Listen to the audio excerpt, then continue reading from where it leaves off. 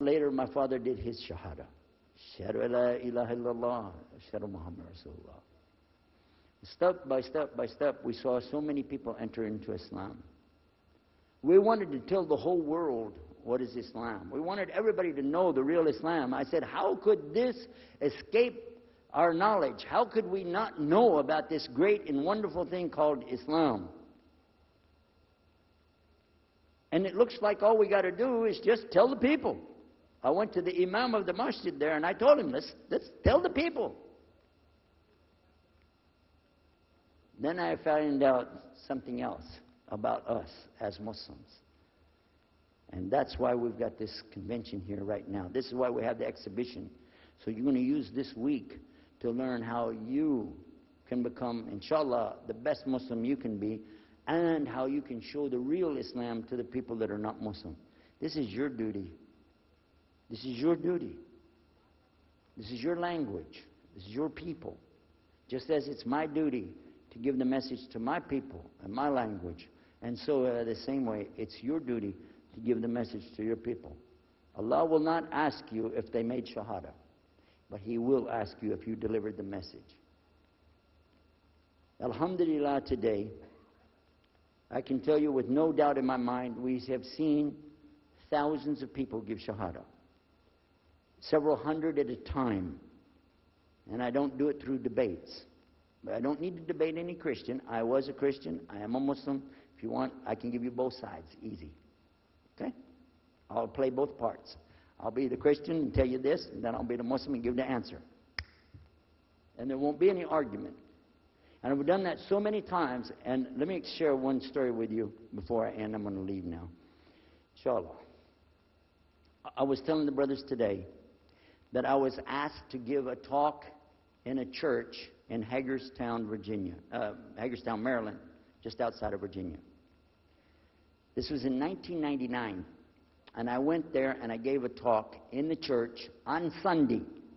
Because I know how to address the people. How many years was I a Christian? 50 years? I know what they want to hear. Get them ready, and they said, oh, wow, this is normal preaching. But then when I came to the part, La ilaha illallah, I stayed on La ilaha illallah until they said, yes, that makes sense, it makes sense. There was one old lady that she was saying yes. Afterwards she said, yes, but I just don't want to do it the way you're telling me. Okay? But guess what else happened? 2 people did shahada right there. Hello? In the church. In front of their preacher. They said, yes, we agree. We like this. We want to know more. And we say there's only one God to worship. Ashhadu la ilaha illallah. In front of the preacher. And one of them was his daughter. I took them to the masjid, and they did shahada in the masjid that afternoon, a Sunday afternoon. And later, the boy, he married the girl. They're Muslims living there now. Now, let me ask you a question.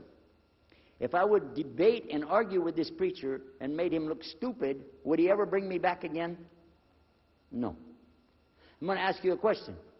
If you were at a place and you saw somebody change their religion to another religion in the temple of that religion, and the father was the priest there, what would you think? Is that man ever going to call me again? Do you think he'd call me again? 3 months later, he called me again. Come back again. We really enjoyed it so much.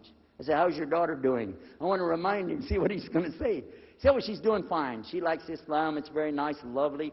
She treats us so good. You know, we're amazed at her personality. We love you guys. Could you please come back again? And I did, alhamdulillah. So I'm just showing you that it's not guidance from me, not guidance from you. It's guidance from Allah. Allah guides whom He wills.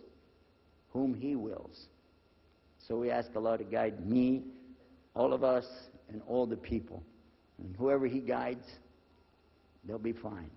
But whoever Allah doesn't guide, they got a problem. Serious problem. Our job here with this exhibition of peace, vision of Islam, is to do one thing.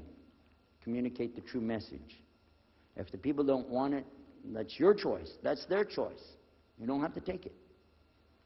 But it's our responsibility in putting this on, all the scholars that are here, it's their responsibility to tell us what's the truth in Islam and let us see for ourselves.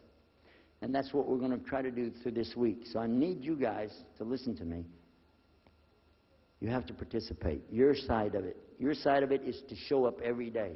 And your side of it is to bring other people.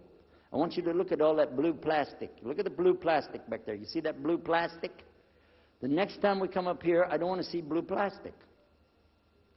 And that means I don't want you to steal the chairs tonight, okay? I want you to go get some people and fill up those chairs so they can hear this message before it's too late. Because if that man from Cairo, Egypt, had not taken the time to spend 3 months of working slowly, carefully, nurturing myself, my wife, my father, my daughters. They also became Muslim, by the way. I forgot to mention that part. And a priest. Look at what Allah gave him. And from all the people that we gave Shahada, this man in Egypt is taking the reward for that, even now. Even now. I'm not saying you'll give a Yusuf Estes the Shahada, but I'm saying Allah will give you the reward according to what you're trying to do. Please don't leave this place tonight and forget what you heard here. Please carry this with you.